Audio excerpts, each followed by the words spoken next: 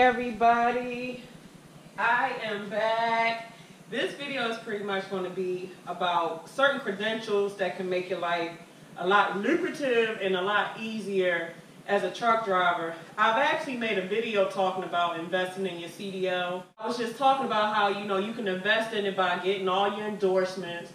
All your endorsements include tankers, it includes triple doubles, it includes hazmat, and for the people that just want to have it all, extra to get your passenger endorsement. If you go for passenger endorsement, you have to take the written test as well as find somebody like YMCA. You got to actually get a job somewhere to where you can do a test drive in an actual bus. You can't just take a written test, pass, and that's it. You actually have to take a driving test to get your passenger endorsement. That's what I found out. Endorsements as far as investing in your CDL, things like a passport. You have passports that is good for people that just want to take it an extra step in their career. Maybe you want to do Lowe's going to Canada. Even though Lowe's going to Canada can be a headache, if y'all seen my I Got Detained in Canada video, you know the stresses you have to go through just to cross into Canada and cross back. But things like that, you need a passport. So if you just want to be able to do whatever you feel you want to do, if you just want to go to Canada as a truck driver just because like get passports for your kids and yourself, just something for like a vacation. A passport is always good to have anyway. Because a passport is another form of ID, because to get a passport, you have to go beyond measures to prove your identity. You got to get birth certificates, social security cards, your ID, a lot of information to get a passport. And you don't just get a passport right away. A passport takes almost a month, and they have to keep your birth certificate and mail it back to you. Do a full background check for a passport. Trucker, you should have. Because when you're doing Lowe's, at some point in your career, you're going to have to pass through a port of some sort. Like, you got containers, you got dry van, you got flatbeds, you got wide loads. But the wide loads, the dry van, the reefers, all that don't require a TWIC card. But if you're going to, some dry vans have to pass through ports. So some dry van comes off of ports, meaning it comes shipped over here. And some of these loads come from other countries on a boat, and the boat delivers it in containers, or it might be in a dry van, meaning like, the trailer y'all see me run a lot, to where you have to go and pick that load up. But a lot of times when you go to these port yards, you cannot be allowed on the yard without a TWIC card, and if you are allowed on the yard without a TWIC card, you have to be escorted, and you have to pay a certain amount of money. So far, I've seen things like $5. Like sometimes you could probably pay up to, it really depends. The most I've seen was like $25 for entry. The TWIC card, you don't have to pay nothing for entry, and you don't have to be escorted. I'm going to read what it is, but I actually had got my TWIC card when I was at Prime. And there's a process of getting your TWIC card. You have to sit down and you have to do your fingerprints. You have to fill out an application, give all your history of all your background. They have to do a full background check. Even your TWIC card takes a while, just like the passport, to come to you. And there's numbers that I really want you guys to take down. Because let's just say you move, like I moved. I had to call the TWIC card and get them to update my address. And then I had got a divorce. Now I have my actual maiden name, so I changed my maiden name.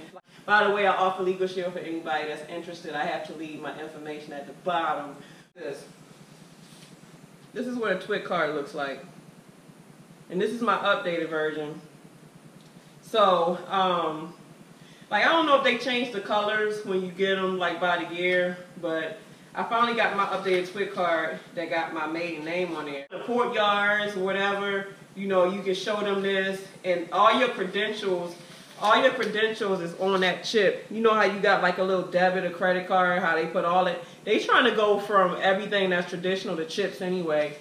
Pretty soon they trying to, and they already doing it, but they want to put chips in people's hands and people's foreheads. Y'all know what that is, the mark of the beast, but we're not going to go into that. But all the information about your background check, who you are, if they wanted to, a lot of times they just want you to flash it. They see your TWIC card, okay, you good. But that chip serves for a purpose that if they had something that they really had to scan you for, they can scan that chip and pull all your information off. But some of these port yards are highly secure to where it's ethical for the officers or the guards to where they have to search your truck before they let you on the yard, whether you have a TWIC card or not. If they find any type of suspicion, guess what? They will, just like the Canadians searched my car, and I almost got detained in Canada video, for whatever reason, just for a random check, they can say, ma'am, sir, you got an animal in your truck? A lot of times, ports don't even allow animals to come in, so if you got an animal, you can't go pick that load up. But some places, at a random, or just because they suspicious or whatever, they'll tell you get off the truck and they will ransack and really just search, like tear your truck up to search it. They'll search everything. And if you got a weapon on your truck, I feel sorry for you. But yeah, this stuff, as far as security, they don't play. And when I signed up with Prime, I didn't get this. So when I did my update for my maiden name, this came ID for the TWIC card, but come to find out, it's like some type of pin. So this comes with the TWIC card. So I don't know, I'm gonna read it to see. It says, congratulations on your TWIC. The 8-digit personal identification pin for your TWIC is provided on your card as shown on the right. The fingers to use with your TWIC are also indicated on the card carrier. And the reason why they got the fingers, because like I said, when you go first apply, you have to do your fingerprints. So they register your fingerprints with this pin. The fingers to use with your TWIC card are also indicated on the card. Please note, as per U.S. Coast Guard maritime regulations, prior to granting you entry, facilities may conduct a visual inspection of your TWIC card, that you provide your PIN or use your fingerprints in order to verify your identity. So sometimes they might say, hey, let me see your TWIC card, ma'am or sir. So you show your TWIC card, but that might not be enough. So then they might need to see this card and to run that PIN or, run your fingerprints. Get your PIN and lose your care card, you will need to visit UES Enrollment Center nearest you to have your PIN reset. Your TWIC has been mailed to you in a separate envelope. If you do not receive your TWIC within 5 business days of receiving your PIN, please call the UES Call Center at 1-855-347-8371, Monday through Friday, 8 a.m. to 10 p.m. Eastern Time, to report a lost card. UES Call Center will be able to assist in tracking your TWIC or placing an order for a replacement TWIC. If you have any questions about your TWIC or require any support, please call the UES Call Center of the number listed above. For additional information on TWIC program, please visit our website at www.tsa.gov/TWIC.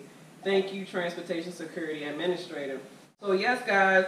So what USC, y'all probably like, dang, what UES stand for? Let me see if it's on here. I'm not even going to act like I know everything because I don't. That's why I'm reading. It's for Universal Enroll Services.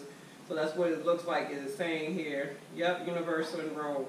About a TWIC card. So a lot of times people, when they say, oh, you should have this is lucrative, get this, get that, but know why you're getting it. Educate yourself to know why you're getting it. Don't just get it because I say, oh, get your TWIC card because this does this and that. You want to have all the fine details of why you should have it, what is it for, what's the history of it. You can even take it upon yourself to do your own research after you finish watching this video. I'm going to read it to you anyway. So that's the one that I have. So the Transportation Worker Identification Credentials, or TWIC, program is a Transportation Security Administration and Coast Guard initiative in the United States. So some drivers probably pick up loads from the Coast Guard site, or probably military people, or even just people that have military contracts, because there's a lot of owner-ops that have contracts. You get contracts through SAMs. But that's something totally different to talk about too. But the TWIC program provides a tamper-resistant biometric credential to maritime workers requiring unescorted access to secure areas of port facilities, outer continental shelf facilities, and vessels regulated under the Maritime Transportation Security Act of 2002, or the MTSA, and all U.S. Coast Guard credentialed. As of May 2014, there were 2,999,058 people enrolled in the program. Those seeking unescorted access to secure areas aboard affected vessels and all Coast Guard credentialed merchant mariners must obtain a TWIC. The new method implemented on April 15, 2019.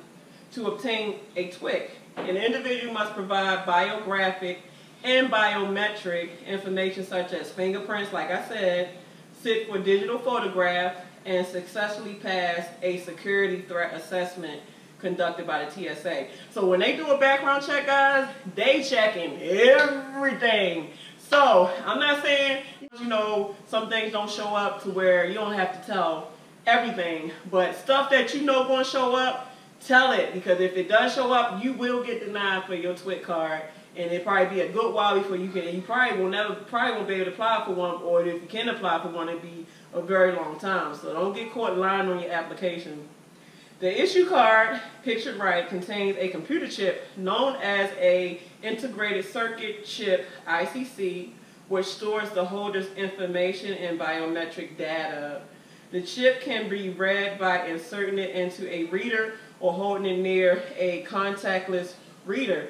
There are also a magnetic strip similar to a credit card and a linear barcode on the back as alternative reading methods.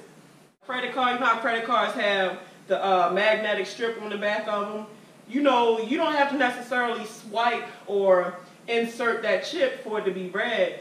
If any, not even just, you know, the people that should be reading your information, but if somebody gets one of them certain scanners, they can just walk by your wallet full of all your information, scan your stuff, and pick up all your information. That's how people's identities get stolen. And I can help with that. I sell Legal Shield. Once again, I have to put my information. Or y'all can just call me if anybody's interested in signing up for legal protection for you and your family.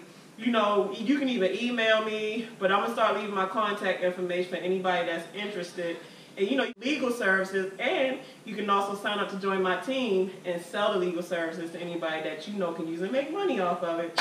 But other than that, though, like I said, I have a wallet for that reason, to where the wallet is supposed to protect people just walking up being able to read. I forget the name for it, but they have so many wallets that can protect your magnet strips from like identity theft, people stealing your stuff. But since that TWIC card has that chip in it, they don't necessarily have to have an insert or swipe machine. They can have something that can scan it, and before you know it, they got all your information just that quick, and then they can have you enter into the port or facility. This stuff is important to have. You know, it just makes you valuable. It's like you're not limited to just staying in the States, or you're not limited just going to regular shippers or receivers. You can go anywhere. So, you know, by me building on all my credentials, I'm pretty valuable because, you know, I don't have a criminal record. You know, I don't have no tickets or anything. Worst case scenario that I got on my record right now is the stupid jackknife, but the jackknife wasn't even my fault. So you have to really do your best to keep your CDL clean. Take care of your CDL. If you take care of your CDL, baby, your CDL gonna take. That's like taking care of your body. You take care of your body's gonna take care of you, to where when you get older, you're not all breaking down, unhealthy, about to die prematurely because you just neglected your body. So health is wealth. Work out, eat right, think right, get toxic people out your life. CDL, you know, don't speed, don't drink and drive, don't get tickets. You know, build up your CDL with endorsements and passports and TWICs. Like, be valuable. Be valuable health-wise, be valuable credential-wise. All that stuff plays a role in you being successful with your full trucking career and starting to make money. If you do what you're supposed to do with just being positive and pursuing and building, the money gonna follow, trust. So, all right, guys, time is the essence. Let's make better time of it. You know, let's build up on our credentials so we can have everything we need in life. So, all right, y'all, I love y'all. I never judge y'all. So, deuces. Deuces, my lovely people.